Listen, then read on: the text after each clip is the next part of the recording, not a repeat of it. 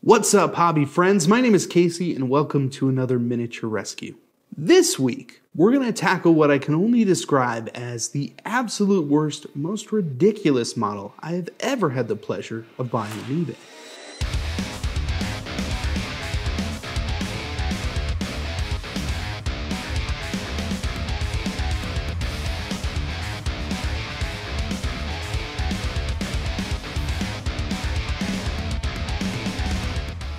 This video is sponsored by Broken Anvil. Stick around to learn how you can save 35% off your next order of fantastic minis. Orktober is in full swing, and this year I thought I'd celebrate by painting some of my favorite ork kits from Games Workshop. Last time we took on the mighty Gazgul Thraka and turned him into a flashy git with some fun and bright colors. The goal was to get away from my regular painting style, which tends to be more on the dark and moody side of things. The grimdark, if you will. And I think we got there in the end. The model ended up with some nice color and really stands out on the table amongst my other greenskin minis. That brings us right into this week's model, one that I teased a bit in the last video. We're pretty much going to do the exact opposite with this one. Now I need to prepare you. This may shock you, it may offend your senses. Please steady yourself, just sit down right now. This is an Ork Stompa, the pride and joy of any ork army, and a model that truly has to be seen to be believed. Okay, that wasn't the part I meant for you to sit down for, but now that I know you are, here is the Ork Stompa that I just bought off of eBay.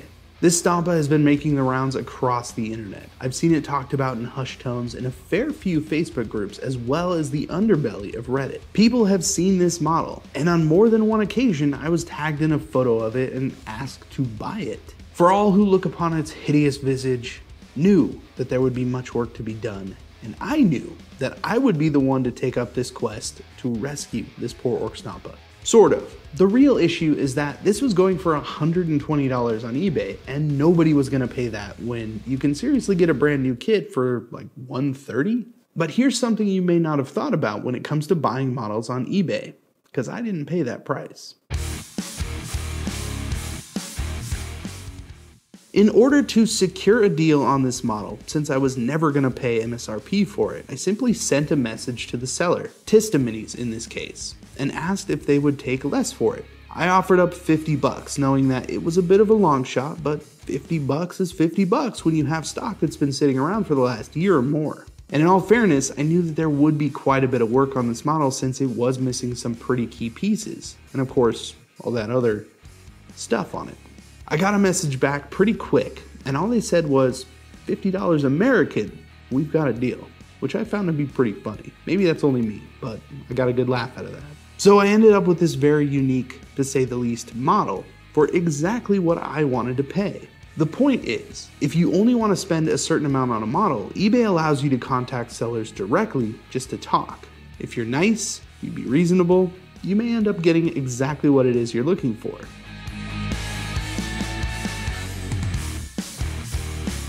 I just got this model in the mail, and it's time to open her up and take a look at what's really going on under all that plastic.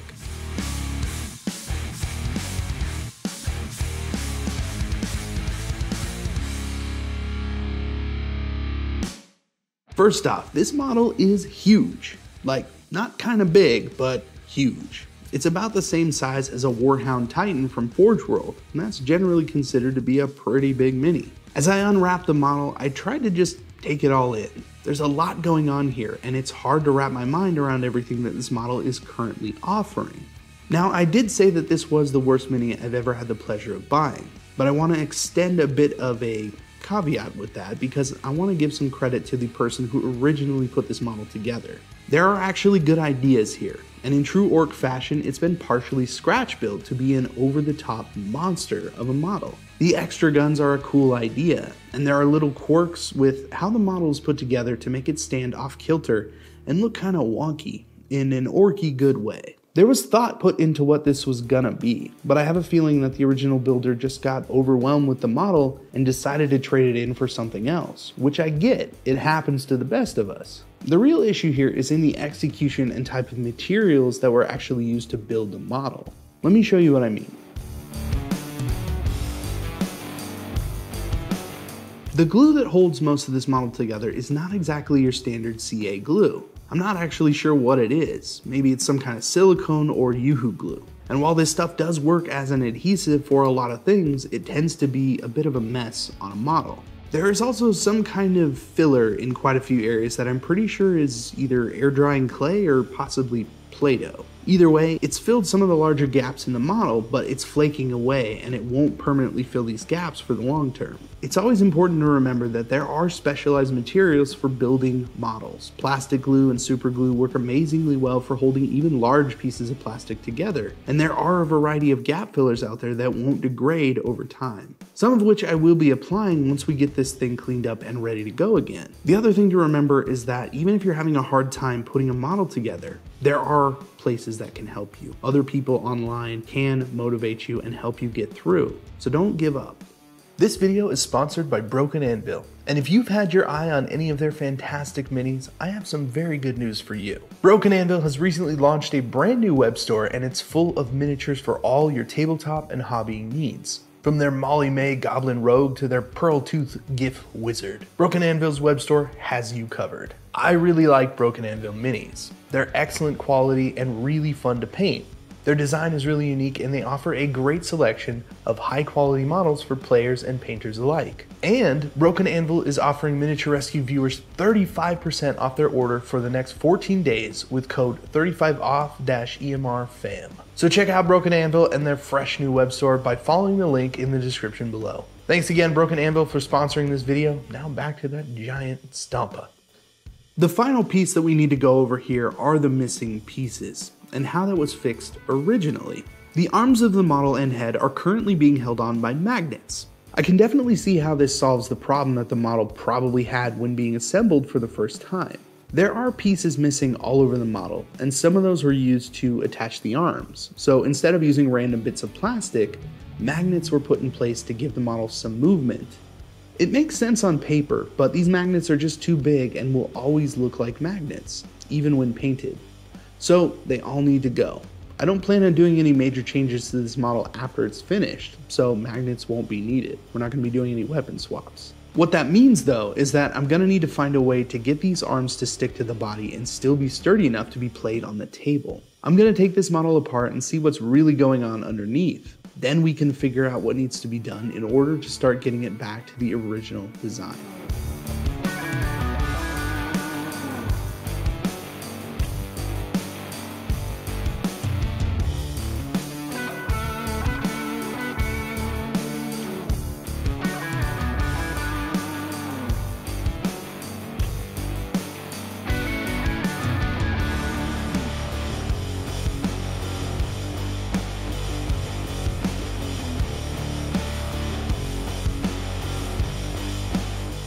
As it happens, finding ork bits is a lot easier than you may think. You can take parts and pieces from any kit and make it something orky. If you can make it fit, it might as well be something that an ork salvaged from a fallen enemy and used to fix up their ride. In this case, I do need some bits to fill in space on the body because one of the front panels is missing, as well as the face guard that hides the neck joint.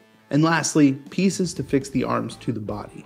While some of the parts of the model soak in the sonic cleaner, I'm going to need to find those bits. So let's look through some boxes and see what we can come up with to solve our problems.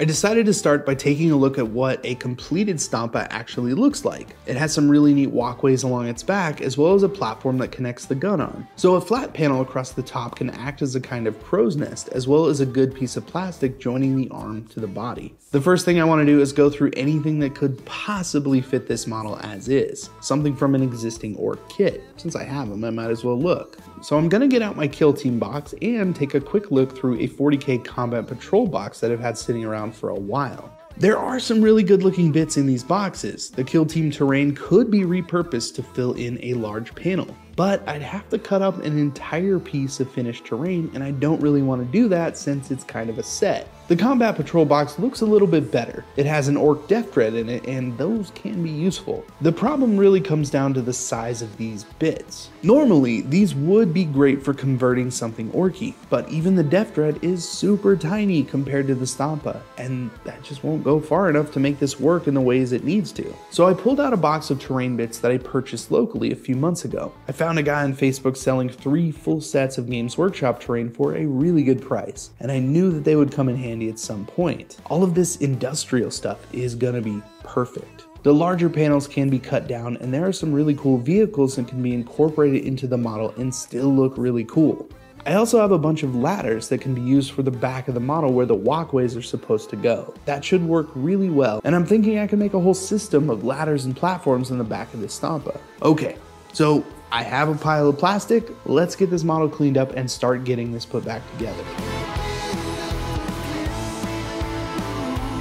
The Sonic Cleaner has done an okay job taking up the paint. Still, there is a bunch of glue and clay all over that has to be picked off by hand and by knife. I take my time on each piece and scrape away until I'm left with a pretty clean surface. One of the downsides to getting models in a condition like this is that you really never know what's going to be underneath that paint.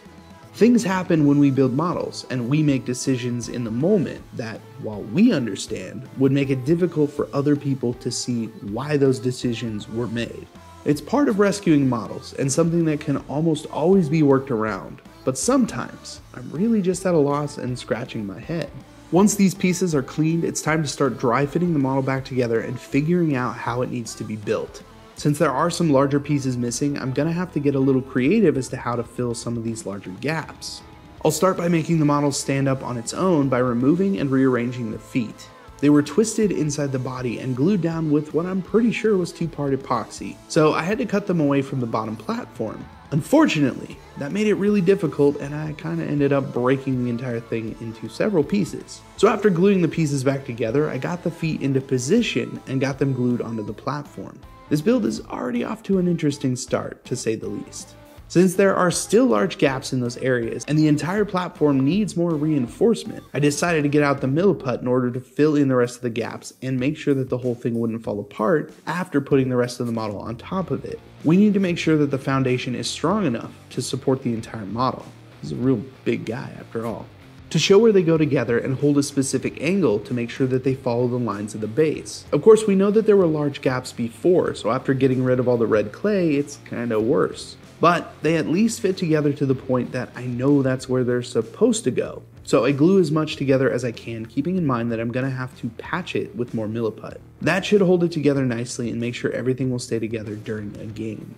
Once I got the majority of the body together, save the missing front panel, I was able to lower it onto the base and get it glued down. That was a bit tricky, but once I got it in place, I used a little bit of CA glue activator to hold it there until I could get some putty on there and it would really dry nice and tight.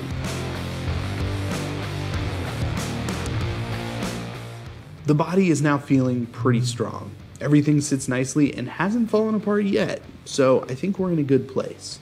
Now it's time to start filling in the missing areas in the model and make the body complete. I found this awesome little hatch for my terrain bits and put that over the top of the broken one. Then I decided to fit a bit of Imperial fencing over the hole in the back. Having a few pieces that are recognizably from the same set also lends itself to looking like a salvage patch job, which I really like. So enough of these pieces bashed together will help give this Stompa a cool and unique look. Onto the large hole in this poor Stompa's chest. I decided to use the large orc scrap skull to cover most of it, but there was going to be a rather large hole near the bottom that I couldn't really decide how to cover. Then it kind of hit me. I could use it like kind of a cargo hold, where the top could come down and cover it, but something could come out. I put a bunch of different bits on the inside, tubes, walls, and ladders, and in the end I decided it would be awesome to have this little grabby hook vehicle kind of bursting out of the front. The top could come down to overlap it a little bit and help bring it into the design, and the hook could be considered a cool extra bit coming off the front. I thought as well that I could build out a little platform in the front and have an orc standing there like it was part of the plan all along. So that's something to keep in mind as this continues to build out. Where can I place orcs so that they live on or in this huge monster Stompa?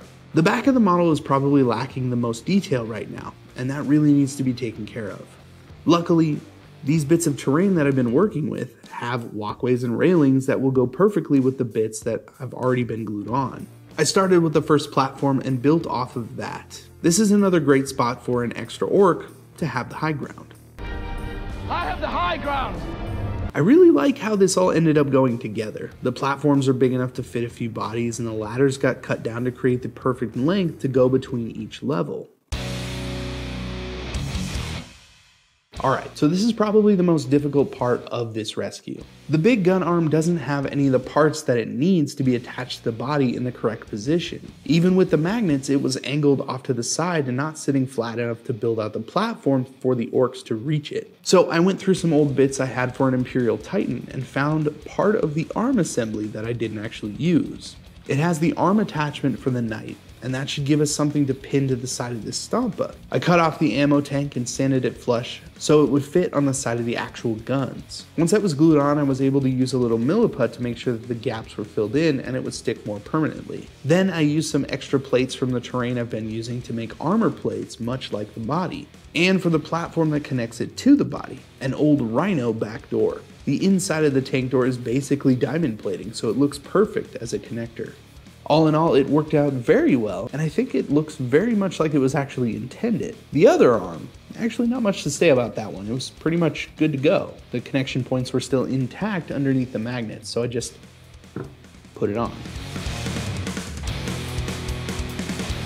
The last thing to do was to give this fella a set of jaws. The head actually looks pretty bad sitting on top of it all by itself, and I wanted to make sure to cover up the neck so it looked cooler. Unfortunately, the original jaws that fit on the head and cover that bad joint wasn't included, so I had to look elsewhere. I seriously looked for a good hour through all of my bits, and I couldn't find anything that I could turn into a set of metallic jaws. I ended up taking the front off of my old Ork truck that I rescued a few years ago, in which I 3D printed a sweet spiky grill for the front. I didn't want to take it off since it was sized perfectly for the truck, but the way I was thinking about it is I really didn't have any other option right now. I mean, I could get the 3D printer out, get it all set up, find the files for the grill, size it, print it, but I just moved and I don't really know where the power cable is for the printer. So this is gonna have to do, and wouldn't you know it actually worked out pretty well and really finishes off this model. So the Stompa is now a complete model, and on top of that, it's a very custom monstrosity, something that really is mine now, and it has its own unique look as a centerpiece model. I'm pretty excited about it. Of course, it still needs paint, and we're gonna get there, but before that, we need to fix a few issues and get this model ready.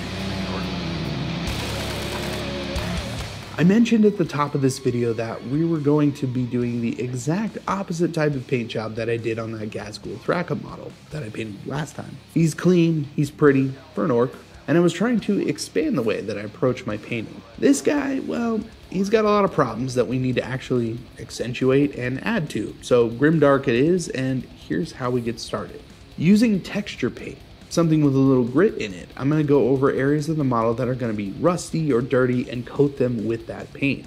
This is going to do a couple of things. It's going to add the grittiness to the model and give it that texture, and it's also going to cover up any broken or missing pieces. I do want to focus this around joints and near the bottom of the model so it looks well used and war-torn. And once this step is done and dry, it's finally ready to be primed. It is amazing how different this guy looks. Seriously, it's already been a long journey just to get to this point, and I almost don't want to touch it with a paintbrush. But that's really not why we're here, and it needs to be done now. So let's paint bravely and get it done. The first major decision is going to be color, and because last time I went with yellow, we're going to double down and do yellow again. I'm going to show you the easiest way to get a good yellow that has highlights and shadows built in. And you know what? I wasn't going to say it, but here it is. We're going to slap chop this bad boy right now and get it ready for a game. Okay, not really slap chop, but it uses the same ideas. So the first thing is to get a white undercoat on the model, something to set us up for a filter of transparent yellow. These armor panels are really big too, so I'm going to focus the white towards the center and top of each one, leaving a bit of black around the edges and near the bottom. Once the model is covered and looking pretty good, I'll take some muted pink from Liquitex and lay down the shadows. This will be mainly focused on the undersides of larger objects and near the edges and bottom of each armor panel.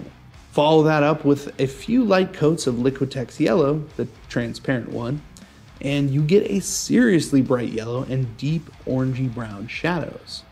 So you see, it's like slap chop, but with an airbrush and inks. Normally we just call it a filter. which is what you're actually doing with the slapchop method anyways, but also not. We don't need to go into it. Enough with the slapchop. Okay, so we have the main color on the model. Next step will be to matte varnish that shiny ink and start to work on the metallics. For a lot of these metal bits, I can actually take my dark steel from Vallejo metal color and just airbrush it on. And to finish it all off and reach the small panels on the body, I'll just use a paintbrush. This really breaks up the color and starts to add a ton more interest to the model. Even though that yellow looks really good, it still needs things to break it up, or you start to lose details in a sea of color. That also means that we're going to need to create even more separation by adding more color. So let's do that right now. In order to start weathering this model down a bit and really bring out that grimdark vibe, I decided to mix up a few different oil washes. The first one will be an all-over wash of black. This will help separate the armor panels and essentially blackline the model. The second wash is going to be a teal verdigris that I mix with blue and bright green. This will be more targeted to the panels that need a little more color and will end up mixing with some kind of rust. Not that rust has or creates verdigris, but the colors right next to each other are great and will play into the theme of this model. It's scrapped together from all sorts of materials and painted over. So weathering, rusting, and all of the above can mix nicely and give us some good color variety. Plus it's fake. So whatever. I went pretty hard with this and covered almost every large metal part.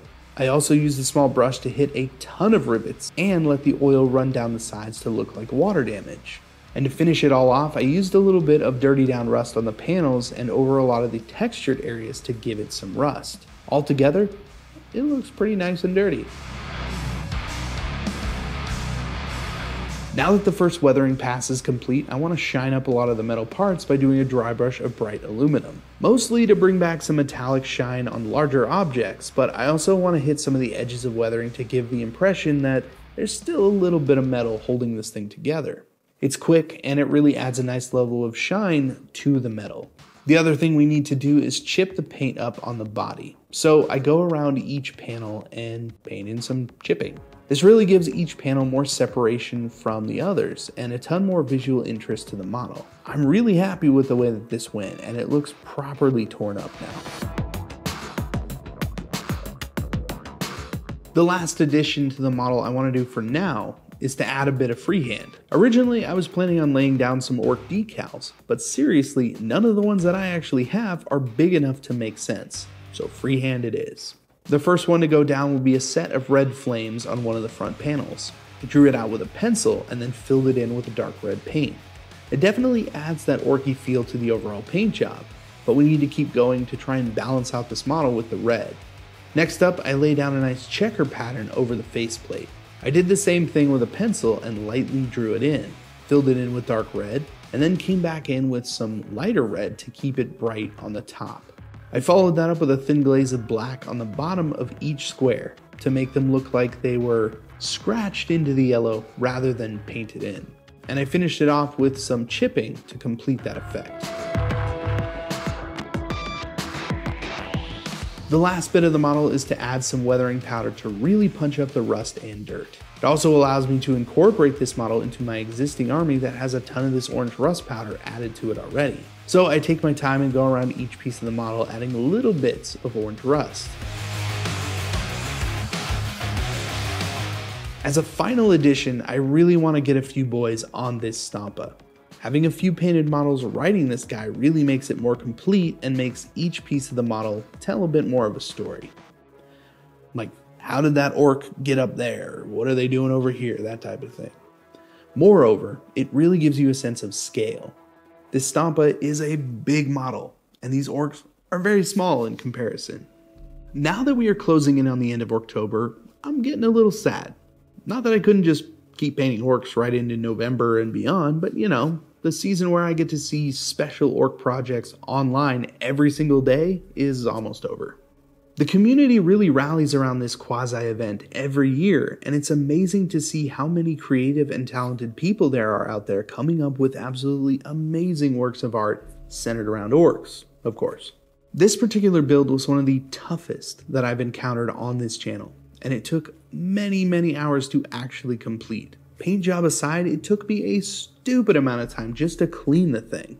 I'm hoping that the original owner is out there and still hobbying, and that this video can serve as a reminder that even if we make mistakes and try new things that don't quite work out, with a little bit of elbow grease and perseverance, we can push through and get to a model that we can be happy with. I am very excited about how this Stompa turned out. He's got a proper amount of orc scrappiness about him and a grand helping of dirt and grime. The perfect recipe for a successful orc project that can serve in my army. Thank you again for joining me on another miniature rescue. If you like something about this video, please consider liking, sharing, and subscribing, as it really helps out the channel. Once again, I'm Casey, and I will see you in the next video. And of course, here is the completed Ork Stompa. Thanks again, guys.